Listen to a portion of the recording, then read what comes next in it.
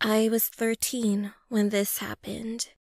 My parents left on a business trip to LA, so I had to stay home.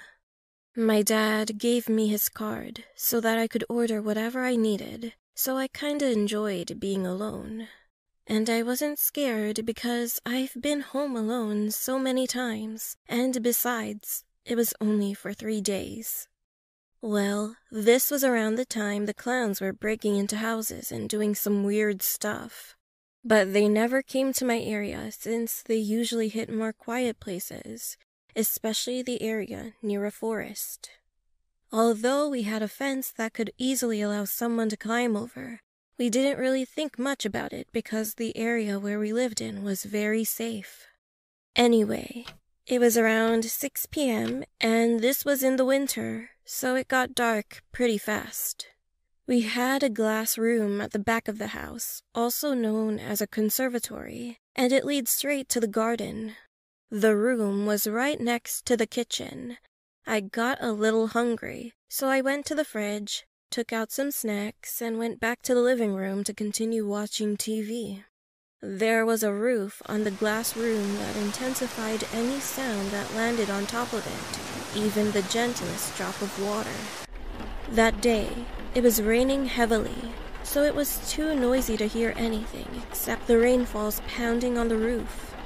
About a few minutes later, I was quite sleepy, so I decided to go up to my room and lay down.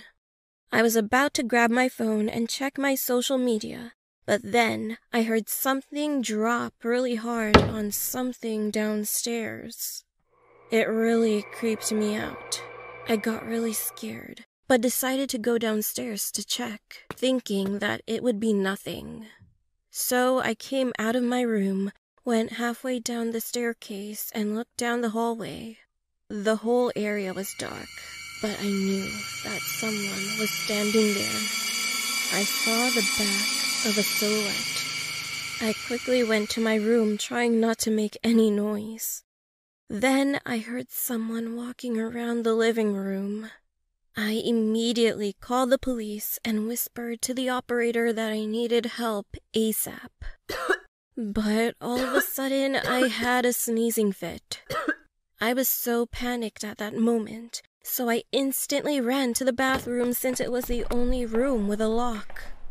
As I was reaching the bathroom, he sprinted up the stairs so fast.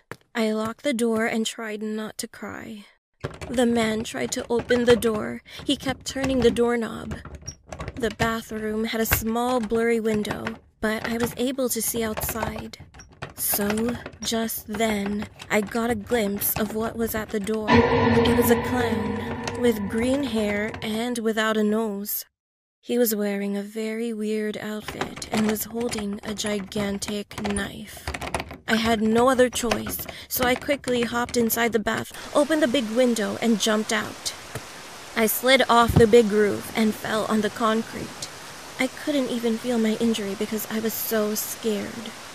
As I was about to hop on the fence, I heard the cops.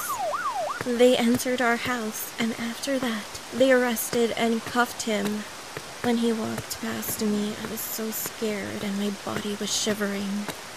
But I was glad that it was over. The police contacted my parents, so they came back home in a hurry. I would see them again, and I knew that I was safe now. From then on, I never stayed at home alone, and that clown guy was in prison for several years for scaring kids and for possible murder.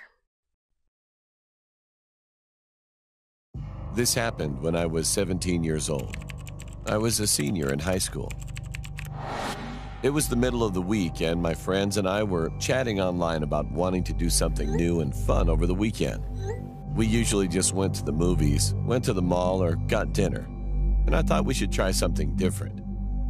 The next day, I was in the computer lab for one of my classes, and I had some time to kill because I finished my assignment early.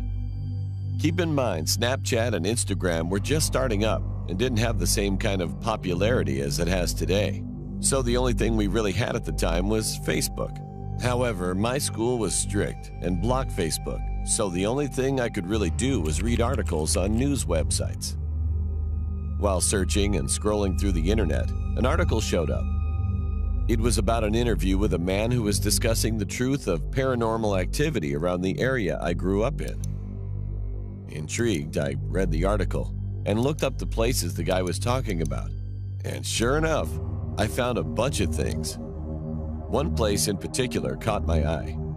It was a place about 20 minutes away from where I lived.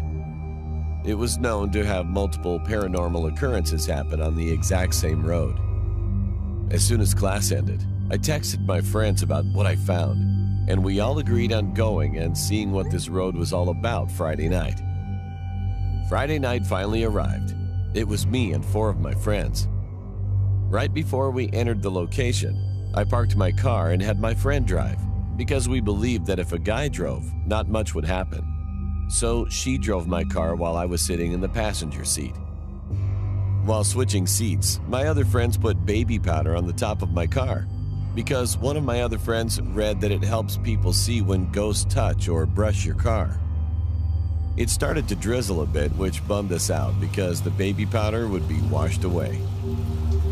As we were driving my car, we turned off the radio to make it more suspenseful. All of a sudden, we heard someone from a distance scream bloody murder. At that moment, I heard the sound of a car door trying to be opened, as if someone was aggressively trying to get into my car. After that, we saw a police car driving so fast with the sirens on, as if they were chasing someone on a major highway. The problem with that was the road was paper thin and had tons of sharp turns, so you couldn't go that fast without crashing into another car. Plus, the car didn't have any of the county police or trooper tags from the area I lived in. I knew that because my dad was a cop, and I saw all kinds of different cop tags in my lifetime. I was freaked out that those 2 things just occurred. We were all freaked out and drove to the nearest parking lot so that we could calm down. As we got out of the car, one of my friends started to freak out even more. The baby powder on the roof of my car was smeared, and it was all over my passenger seat side door. What was even more creepy was the fact that there were finger marks all over the door. Now, this wouldn't normally creep me out, but we were driving the entire time, and we all made sure not to touch the doors when entering the car. The strangest part was that the finger marks had no fingerprints, but were clearly shaped like a hand. It was as if someone was trying to reach for the door handle. Not only that, but we also noticed that there were fingernail claw marks on my door handle. This freaked me out because earlier I heard someone violently trying to open my door. In the next few days, we told everyone, both online and in person, about that night and how it freaked us all out. Then someone sent me a link to an article about the street we drove on and all the activity that occurred on it. But it wasn't the one I originally read. It was a different one. As I was reading the website, I started to notice that all the things mentioned also happened to me the same exact way that night. But what freaks me out the most to this day is thinking about what would have happened if I didn't have my door locked. Would the door have opened up?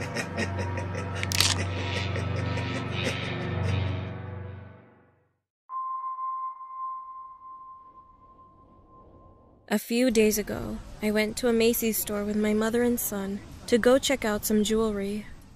While my mom was checking out jewelry, I noticed an old man around his 50s come near us.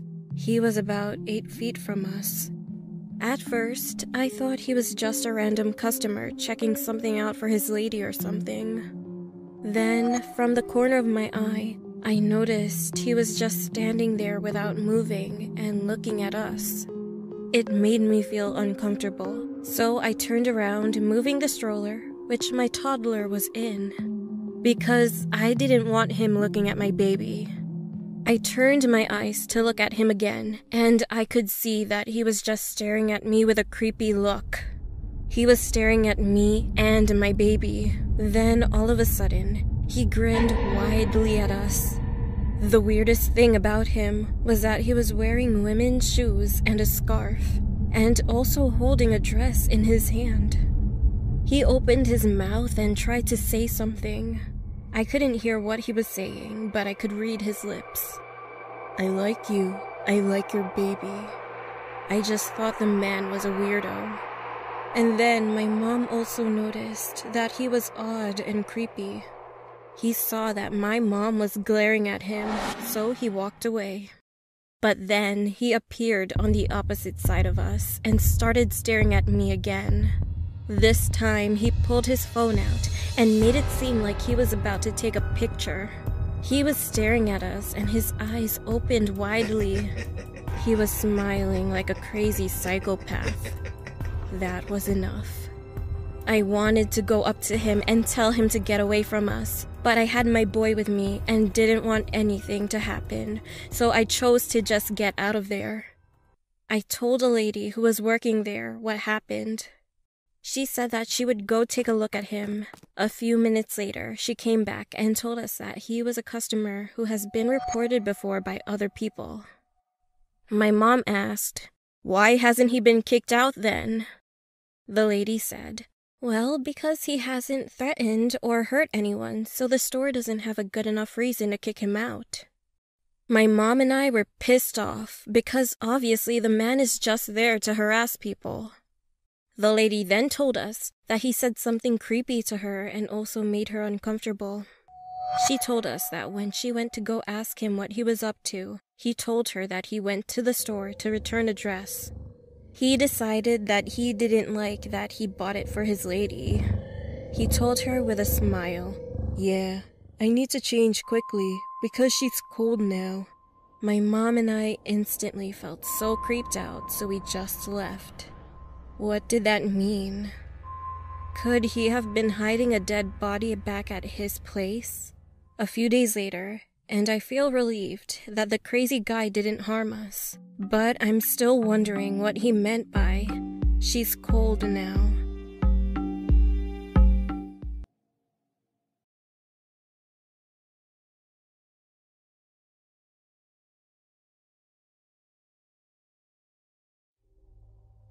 This story happened in the summer of 2017 when I was 10 years old. My older brother and I had a babysitter, and she was around the age of 17. Since my mom was home on Tuesdays, the babysitter would come on the other weekdays. Most days when she babysat, we would go to the neighborhood pool, hang out, and eat lunch there. Then we went back home and my mom would arrive a bit later at around 5:30 in the evening. On one Thursday, the day was just an ordinary one, and the babysitter came around 8 in the morning. A few hours later, we decided to head to the pool and eat lunch. We all got ready and headed out the door. As I used to be a little paranoid back then, every time I went outside, I made sure I locked the door and would immediately turn the doorknob and try to open it to make sure it was locked. The door was definitely locked, so we walked to the pool and swam for a while. Then we ate lunch and decided to head back to the house. When we got home, I pulled out the key from my bag, but I noticed that the door was a crack open. I pushed it, and the door swung open. A little chill ran down my spine as I remembered that I made sure the door was locked before leaving. My babysitter had a frightened look on her face too. But my stupid brother thought nothing of it and just walked right in, so we followed him. About my house, when you walk into the house, to the right is an entryway to the living room, and straight ahead is a hallway to the kitchen. The stairs are to the right of the hallway, and you can see the upstairs railing from the entrance. We walked into the kitchen and set our stuff down, and I went to go lock the door. After I shut it, I turned back around to go back to the kitchen, but something caught my attention at the corner of my eye. Looking up at the railing, I could see the silhouette of someone crouched behind a tall, narrow floor fan. I looked a little closer, and I could see their eyes. They were wide open and were staring directly at me. I was frozen in fear and couldn't move.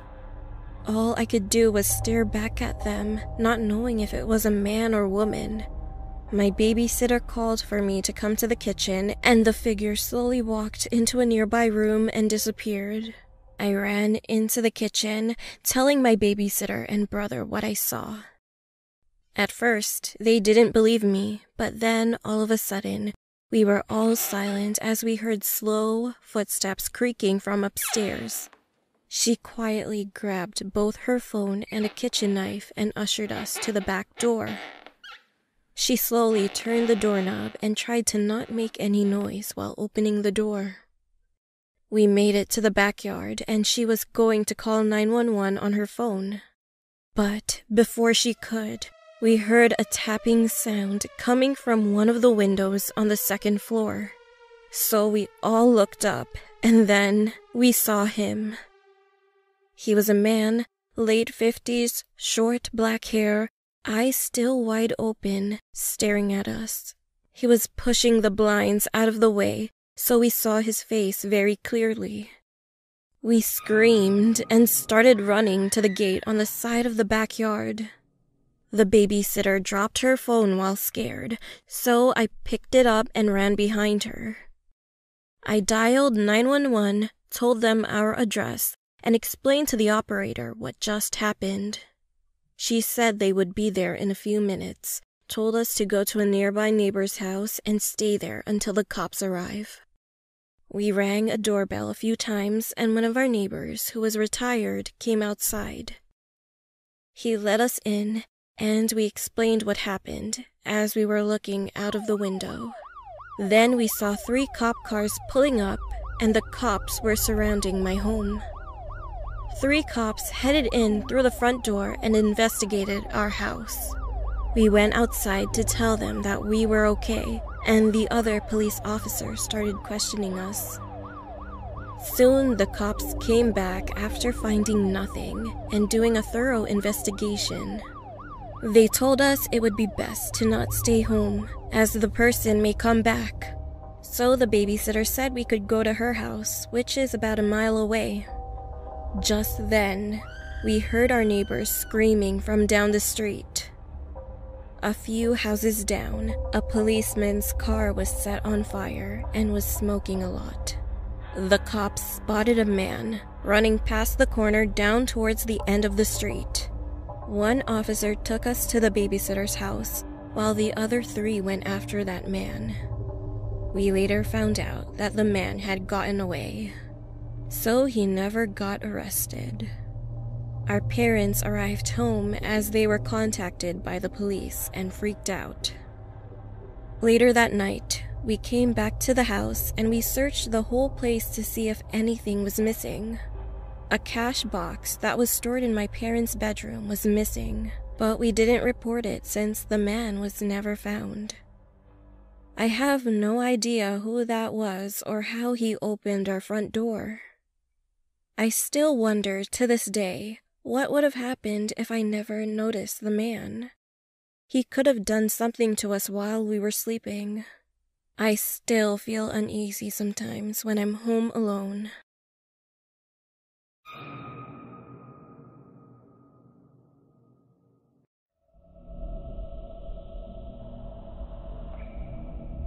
It all started one summer afternoon in August.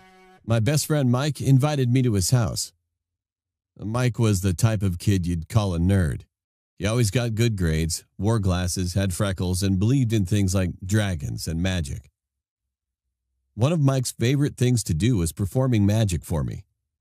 Every time I'd come over, he'd perform magic.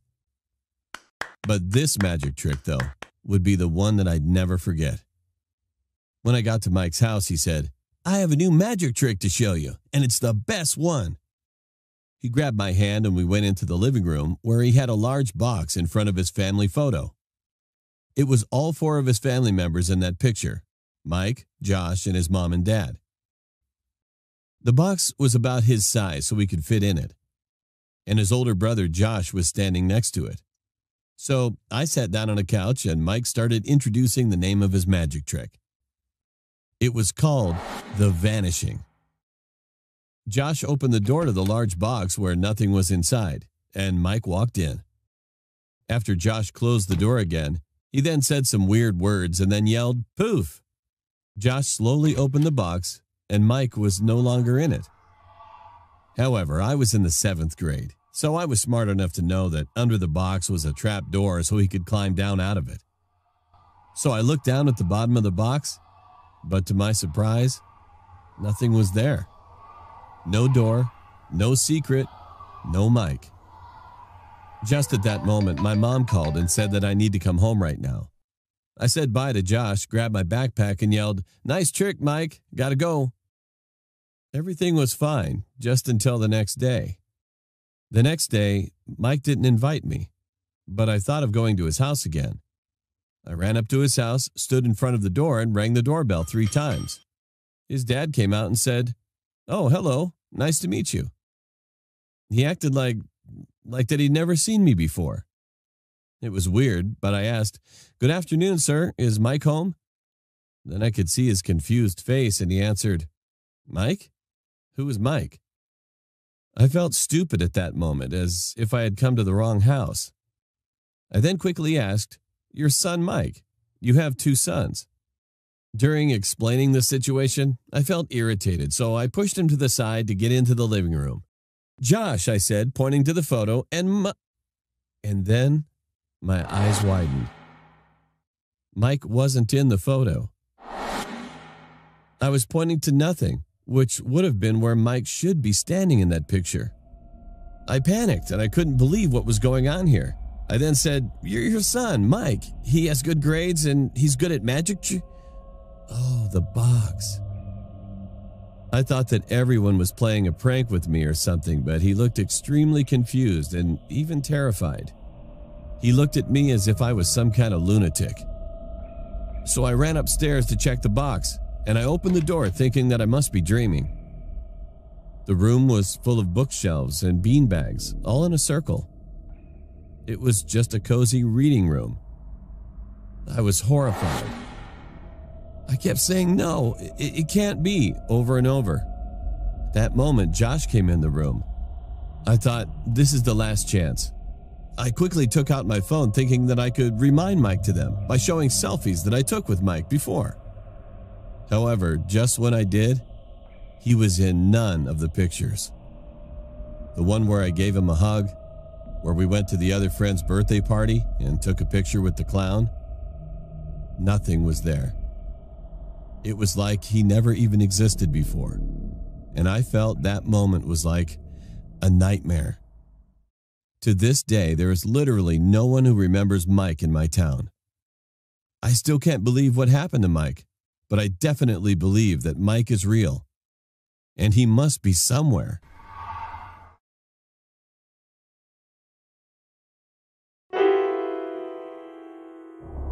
My name is Kyla. This story is about a piano that was in my elementary school. When I was a kid, my friends and I used to record random videos in my school's basement. Most of the time, the basement's lights were off because hardly anyone went there. And the reason was that that place was scary and sometimes smelled really bad. The basement was completely dark. We slowly walked in the basement with our phone lights on. I was nervous, but my friends were already walking ahead of me, so I just followed them. We were a group of 5, so I felt like I shouldn't be scared since I was with them. My friend Michael was in the front since he was the bravest and also the one recording on his phone. I was in the very back and holding onto my friend Kate's shirt. There was a room just beside the basement's wall, and inside of it was a grand piano. Nothing else, only the piano. We went inside that room first. We were all quiet, and you could only hear our heavy breathing as we walked through the basement. But we didn't hear anything, and then, out of nowhere, Michael said, "Boring." It took us around 3 minutes to reach the end of the basement. Michael put his phone back in his pocket, and we all started walking back in the long basement. We finally returned to the main gate of our school and sat on a bench. Everyone was focused on Michael as he pulled out his phone and started playing the recording. It was quiet at first, and then all that could be heard were our whispers as we tried to figure out whether or not we should continue with the recording. And then all of our eyes widened when we heard a sound coming from what seemed like just beside the basement. We couldn't believe what we just heard, so we paused the video, rewinded it, and played it again. The sound came from the grand piano. It was playing a creepy song, and at that moment, Michael almost dropped his phone. We were all shocked and scared. We didn't say anything for a while. I'm 100% positive that we didn't hear that piano playing as we walked through the basement. It was definitely quiet. And the scariest thing was that the piano was still playing when Michael said, "Boring." The recording was around 3 minutes long, and when the recording was done playing, we were all speechless. This was many years ago, but to this day I still don't have an explanation for what happened. Maybe someone went to that room and played it, but if so, why couldn't we hear it while we were walking through the basement? We also didn't see anyone else down there. And why did we only hear it when we played the recording? I am still confused about that incident.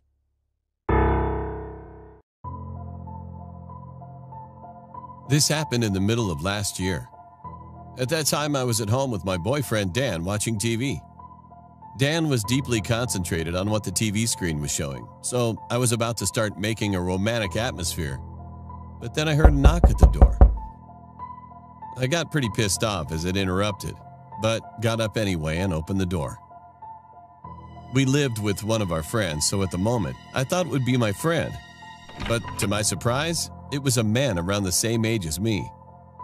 He looked a little bit tired and was forcing a smile on his face. He was all sweating, and his eyes were red as if from crying, but it wasn't my business to ask. "Oh, hello," the stranger said with a wide smile, taking his hand out for me to shake. "Hi," I said, looking at his hand and back at him. "Can I use your bathroom, please?" he asked, still having this huge smile plastered on his face. Before I could say anything, though, Dan came behind me and told the guy that, indeed, he could use the bathroom. The man went in there, and Dan and I just went back to the couch and waited for him. Then I heard some sounds, like water pouring in the bathtub.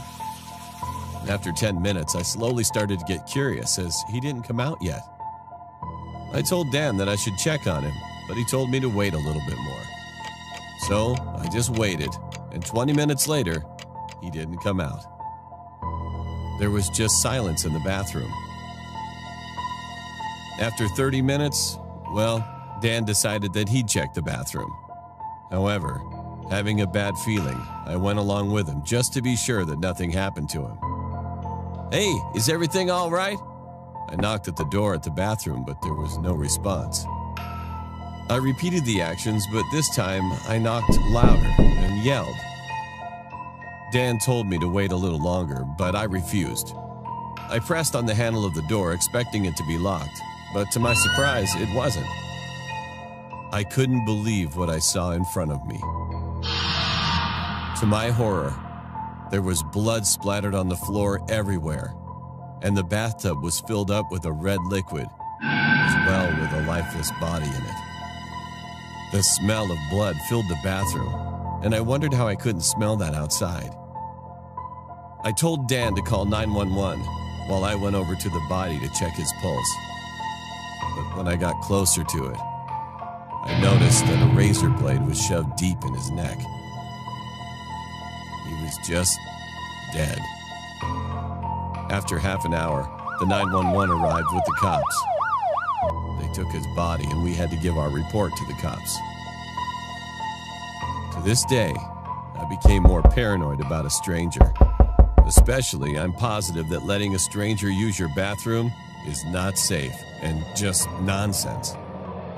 So don't let the stranger come in, ever.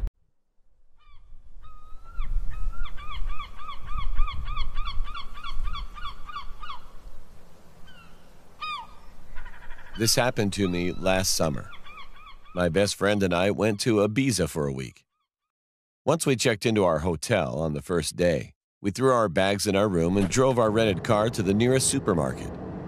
On our way there, we talked about the hotel, which was located in the very old suburban part of the city. It was really dirty. It just had an overall weird vibe to it. My friend was really bummed out about it, but we agreed that it wasn't going to ruin our excitement for this trip. Later that night, around 3 a.m., after coming back from a club to the area where we stayed, we couldn't find our hotel. We were completely drunk and probably walked around the streets in circles. My friend laughed a lot, stopped, and then pointed at a tall garden fence. Through it, we saw the hotel building. It was right behind the garden, so without putting much thought into it, we tried to climb over the fence. My friend managed to succeed, but I fell and hurt my right leg quite a bit. He helped me up, and we stood in the middle of a bunch of green bushes. "What the?" my friend murmured all of a sudden. I looked up, and there were a bunch of tombstones. We were standing right between two walls, and at the end of the walls there was a small chapel. The door was wide open, and from a distance, we could see that it was full of lit-up candles. I was about to ask my friend why the lights were on, but that drunk idiot suddenly started to laugh and walked toward the chapel with big, awkward steps. Due to my injured leg, I couldn't really catch up with him. I almost felt like puking, so I looked down for a moment, and when I looked up again, he was standing inside the chapel. I took a few more steps and stopped as I saw his face look completely gray. "What's wrong?" I asked, but he gave me no response. Suddenly, he raised his hand and signaled that I should back off and be quiet. He leaned his face a bit forward, as if he was trying to see something in the room. At that point, I was really scared, so I just took as many steps back as I could while still looking at him. Then, I heard something. The sound of footsteps, maybe 4 or 5 people, was directly in front of him. He immediately turned around and started to sprint as fast as he possibly could while yelling, "Run! Run! Go!" I could hear the footsteps getting closer and closer, and whoever was chasing me was yelling some words in Latin. My friend caught up to me just as I was about to climb the fence. He helped me out and gave me a push forward. The footsteps were still right behind us. However, when we hit the ground on the other side of the fence and looked back between the bars into the green bushes, there was no one to be seen, no one to be heard. As frightened as we were, we glanced in every direction, looking for them, but there was nothing. We then got back on our feet and eventually went back to the hotel. Our legs were shivering. My friend entered the lobby first, and as I was just about to enter too, I looked back at the street we just came from and saw 5 figures standing in the darkness. They wore long black clothes and all stared directly at me. I got scared, so I immediately got in and went up to my room. Our hotel room was located on the 5th floor, so I looked down the window into the streets, but I couldn't see any of the figures. I remained extremely paranoid during the rest of our stay, but we never encountered anything similar. Even to this day, we haven't talked about the incident.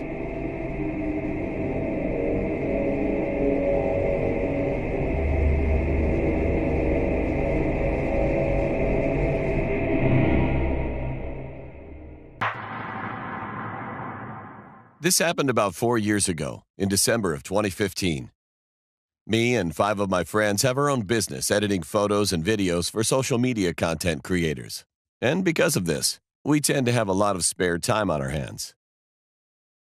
We used to go on road trips to a local lake that has a few nice spots to camp at. and a ski resort. We usually went there on our days off. One week, the six of us finished all of our projects early, so we had a few days off. We decided to drive to the lake. I won't be using their real names for obvious reasons, so I'll call them Kevin, Stephen, Brittany, Katie, and Josh. Katie and Brittany rode in Katie's old sports car, and Stephen and I rode on our motorcycles. Usually, Kevin and Josh took Stephen's Jeep. But on this trip, Josh had just bought a new Sprinter van, which the previous owner had converted into a two-person camper, so Kevin decided to ride with Josh. When we arrived, we skied, had some really delicious camping food, and listened to Josh brag about his new van. It was a pretty normal trip. On the last day, we all packed up to head home. About 2 hours into the trip back home, we were a little hungry, so we stopped at a gas station to grab some snacks. We all parked our vehicles outside and went into the gas station together, which was kind of foolish. We were in there maybe 4 or 5 minutes, and the car's door was left open the whole time. When we came outside, we had a huge shock waiting for us. Josh's van was gone. There was a huge dent on the side of Katie's car and another dent on the side of an old truck in the parking lot, which I assume belonged to an employee.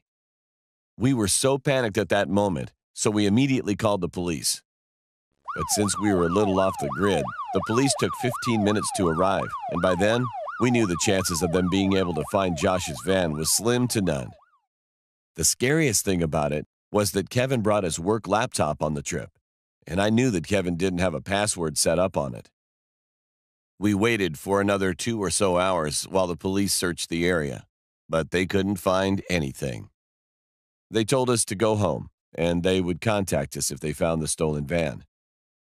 Kevin and Josh rode with the girls in Katie's car, while Stephen and I rode our motorcycles, following them very closely.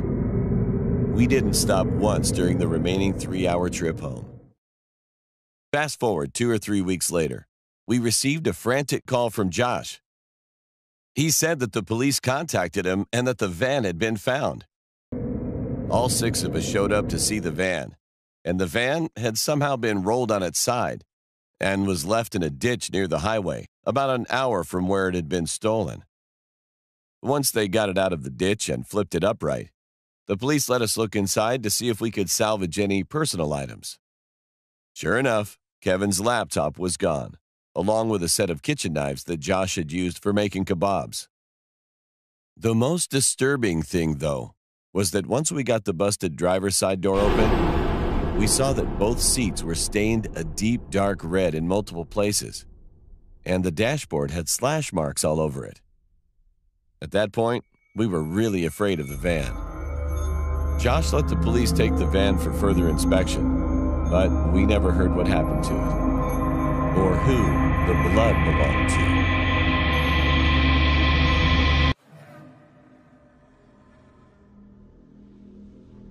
My name is Louis, and I live in Switzerland. This story happened 5 years ago during the winter holidays.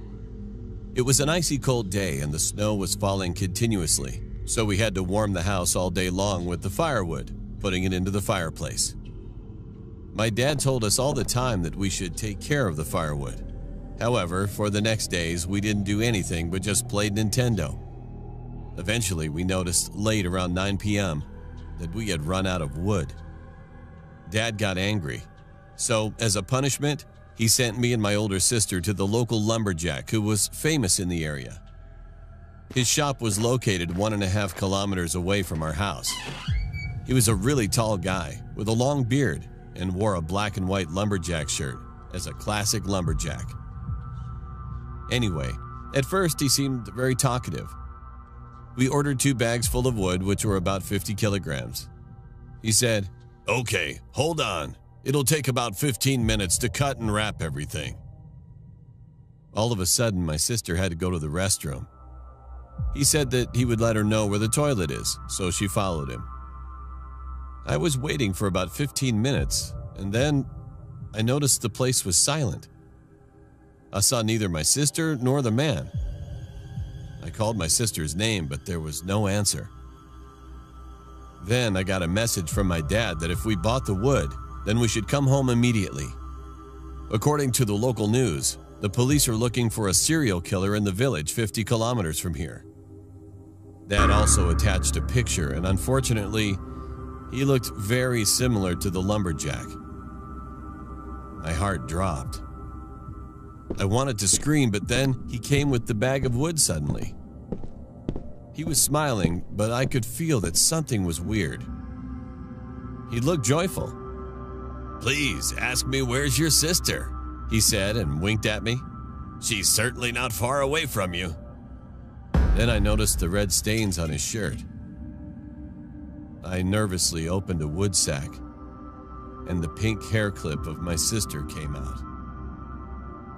I was full of anger. I grabbed a wooden bag with all my strength and hit the man. He screamed and fell on the floor, and I pulled out my pocket knife and stabbed him. 2 or 3, many times. Suddenly, I heard a loud scream out of nowhere. "Stop, Louis!" It was my sister. "That was a prank!" She was crying. I couldn't think straight. My head was all messed up. What have I done? I killed the wrong guy. I dropped the knife and stared at his cold body. But then I recognized that I had no time. I knew that we had to get rid of this body quickly while we were still alone in the shop without employees or customers. So I quickly looked around and found a hidden room, which was locked. We kicked the door and pushed him inside. And we were about to turn on the light in the room to find a cover, but then what I found was a huge shock. The room was full of people who had been cut in several pieces, and the floor was covered with blood. The lumberjack was the real serial killer. We were so terrified that we quickly covered him with some fabric and then ran out of the shop. We ran home as fast as we could. My dad asked us what happened, but we couldn't tell our parents anything. Since that day, we always made sure that we keep enough wood before the heavy snow. And I'm still wondering if the police found all the bodies at that shop.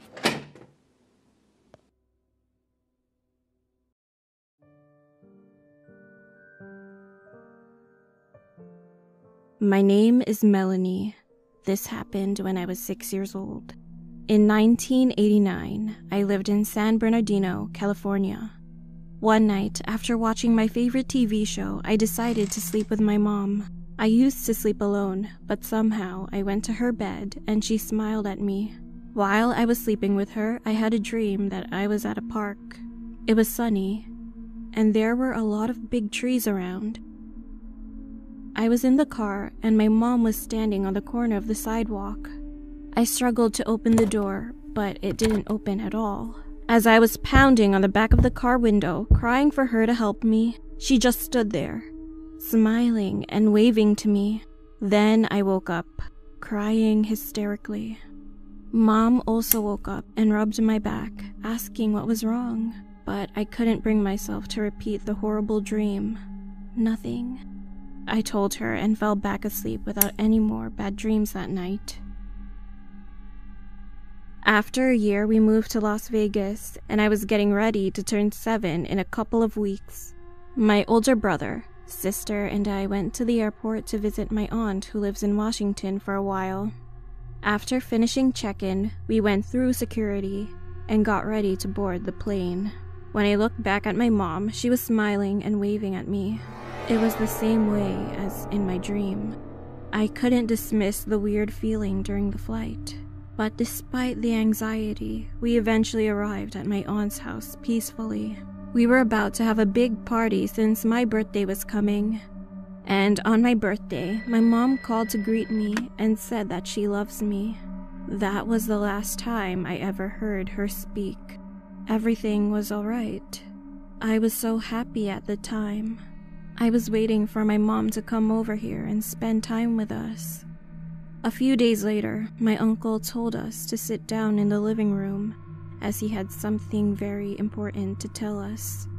I noticed that my older sister was sitting in the corner chair and was crying quietly. He proceeded to tell us that my mother was no longer with us. At first, I couldn't understand what he was saying. He then told us that she died from a car accident. There was nothing more devastating than that day. Everybody in the living room was crying with such piercing sadness. Now I've grown up, but I still have dreams of my mom smiling and waving at me. I hope this story urges whoever is watching this video to cherish your loved ones, because it could be the last day you see or speak to them.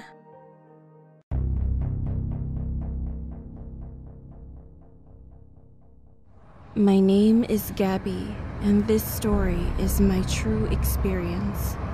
When I was 11 years old, my family and I moved to a big house in a tiny town. Our new house was located at the highest point, which was at the end of the town. When we bought the house, the owner explained to us that his wife had just passed away due to cancer, and that the house was very precious to her, so she never wanted to sell it. Still, the owner said the house was too big and lonely for him, since all their kids were grown up and already moved to other cities. However, during the final part of the deal, he suddenly changed his mind and didn't want to sell the house. But it was too late.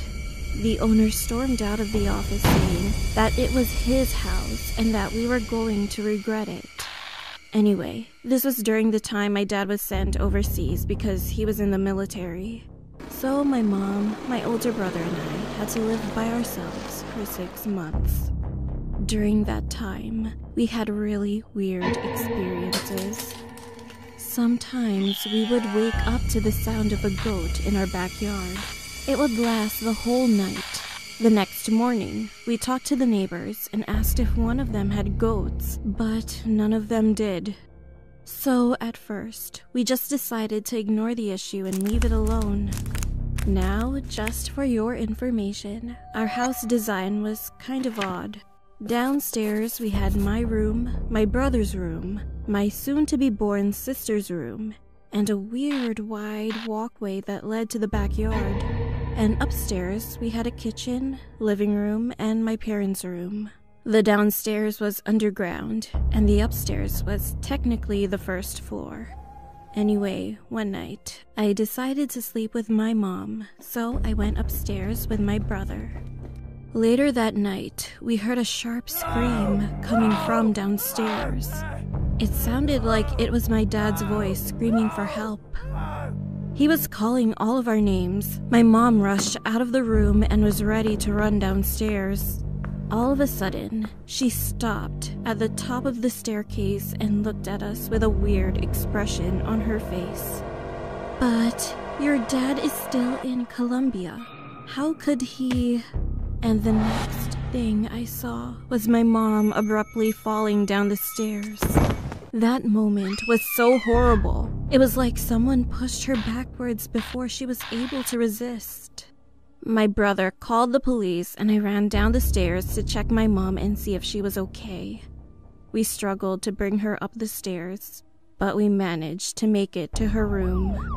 When the police and ambulance arrived, they took my mom to a hospital and left 2 officers with us that night. I was crying the entire night, and we were so afraid. Due to falling down the stairs, Mom was injured, and unfortunately, we lost our new family member. The most chilling part was that they found large handprints on my mom's back, as if she was pushed by someone. This led to an investigation, but they had to leave the case open because no one was found in our house, other than the 3 of us. We all suffered and went through a hard time that year, especially my mom. She slid into depression. When she recovered, we moved the following year. However, more things happened throughout the year, but not as bad as the previous one. Just footsteps, broken plates, or similar stuff to that. We put that house on the market when we left, but no one has contacted us. One thing is for certain. I hope that we never have to go back to that creepy house again. I really don't want to go back.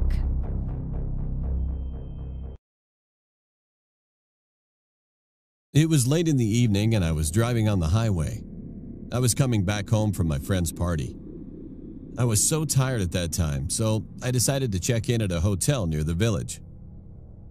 The hotel was not too big, seemed normal, but was kinda creepy. After finishing check-in, I got my key and the room number. My room number was 23.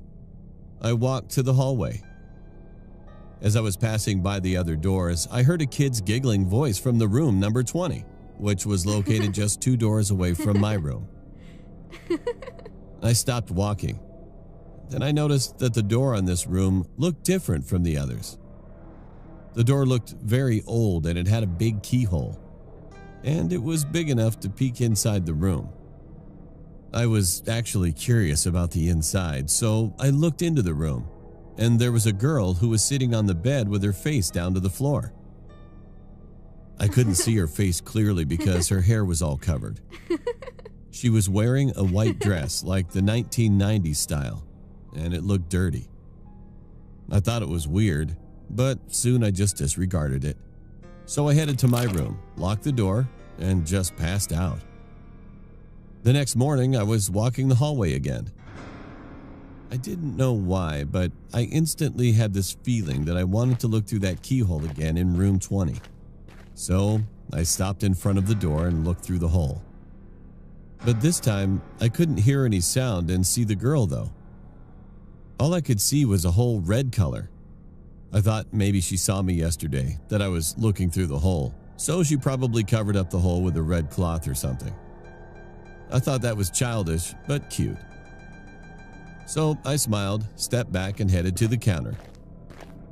Before leaving, I asked the lady at the counter, "Hey, what's going on in that room 20? Why does the door look different and why that girl stays alone?" She stared at me for a while and then began to talk. "Oh, you mean the room number 20. There used to be a family who checked in that room when this hotel wasn't renovated before. The couple had a daughter and stayed in here for their vacation. But then, they killed their daughter in that room. And when the cops arrived, the couple killed themselves too. But the weirdest part about it was, after that, lots of our guests told the staff that they saw the same girl who was wandering the hallways. And they all said that the girl's eyes were too red, as just like she was shedding tears of blood. What she told me shocked me. My heart was pounding and I couldn't even speak anything. Then what was that red thing?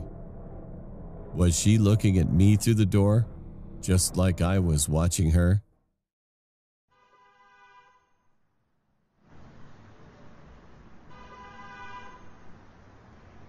That day, I saw him on one of my usual walks along the bridge. He was a tall, middle-aged man in a cheap-looking suit. I approached him carefully, not wanting to spook him. I asked, "Sir?"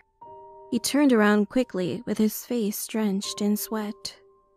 "Who are you?" he asked nervously. I answered with a smile. "I'm Mandy. You should move away from here. It's pretty dangerous," I said, pointing to the edge of the bridge where he was standing. "What are you doing here?" He looked at me for a few seconds before speaking again. "Oh, I come here often. It's quiet, so I like that." I smiled at him again. He then looked down at the water below. He also said that I really shouldn't be hanging out in a place like this. "Your parents must be worried about it." He sounded calmer, but wouldn't meet my eyes. I spoke softly. "Well, my parents know I'm here. They know I like to help people like you." He turned to me, and I looked at him without blinking. I knew that he wanted to jump. The look on his face changed to one of uneasiness. So he tried to say something, but nothing came out. "It will hurt like nothing's ever hurt before. And it's just a fall, but the aftermath is even worse." His eyes widened and he shouted, "Get out of here, kid! You don't even know what you're talking about." He sounded more alarmed than angered. I continued to look at him as he breathed heavily. Then I slowly pointed to the pictures and flowers attached to the railings just behind him. Actually, I do. He looked in the direction I was pointing, taking a few seconds to process what he was seeing. He then turned around slowly to look at me, pure horror on his face. How can you? At that moment, I knew I had saved him. At least for now.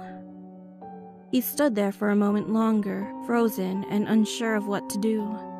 Then he didn't say any words, simply turned around and ran as fast as he could. I dropped my shoulders and breathed a sigh of relief. I walked over to the railings and just sat there, looking at the pictures. "We miss you, Mandy," was written on a big card decorated with hearts and flowers right next to my yearbook photo. "Gone too soon," said another, surrounded by teddy bears, clothes, and lots of flowers. It all looked so pretty. "My name is Mandy. I was 19 when I died, and now I try to help people live."